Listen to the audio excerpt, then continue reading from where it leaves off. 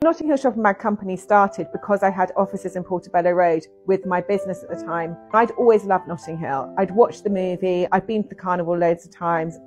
I thought it's a place I want to live. I had this office on Portobello Road above a pub. I used to look out the window every day and, on Fridays and see the tourists arriving, and I used to think Notting Hill's a special place and they all want to be here in Notting Hill. I felt I really understood how much people wanted to be in Notting Hill because it was Notting Hill, whereas when I walked around the market, the souvenir sellers were selling general London-based souvenirs. I'm going to create some special souvenir for people who are visiting Notting Hill, and that's how I created the Notting Hill shopping bag.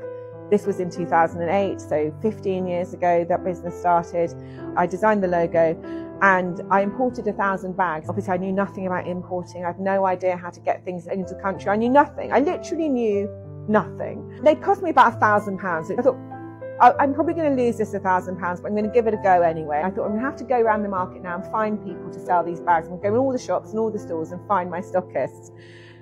This is one of the reasons why that was the business I learned so much from, because I was so terrified to go out talking to people in the market. I was so scared that I spent 3 or 4 days just every day saying, today's the day, I'm going out, I'm going to do it now, today's the day. And then every single day I come up with an excuse as to why I wasn't doing it, until by day 4 I was literally saying to myself, my God, you are such a loser, just get out there and stop making excuses. And I went out and started going around all the stores, and predictably some people said, yeah, sure. Some were like, oh, try it and sale or return. I was like, didn't even know what that meant, sale or return. What does that mean? Yes, sale or return. I didn't even know what it was. I ended up with about 20 stockists for the first weekend.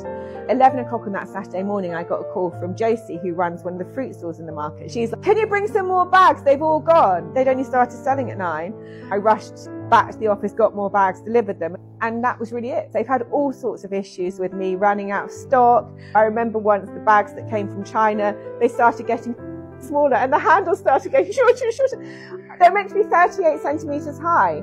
I used to measure them when they arrived. They like 38, 37. I was like, could just be a cutting error. Next one, 34. There was so many highs and lows along the way. I remember a shipment arriving from India. It left India in the monsoon season, about 4,000 bags, and they all arrived and they were all damp, all of them damp, smelling of damp cotton. I had to hire a transit van, drive them to my mum's house, 4,000 bags.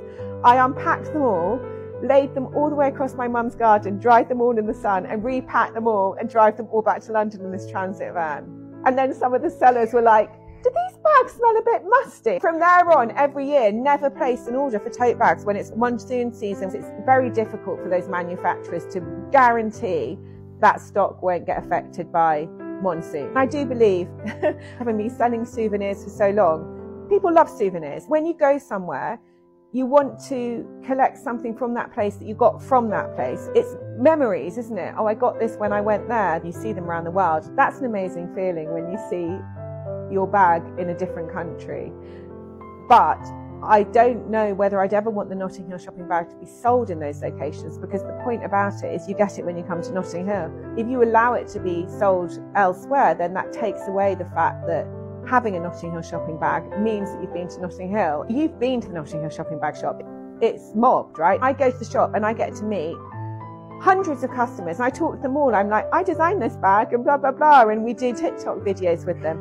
People do get excited when they meet me at the Notting Hill shopping bag shop. People have been asking me for my autograph on the bags.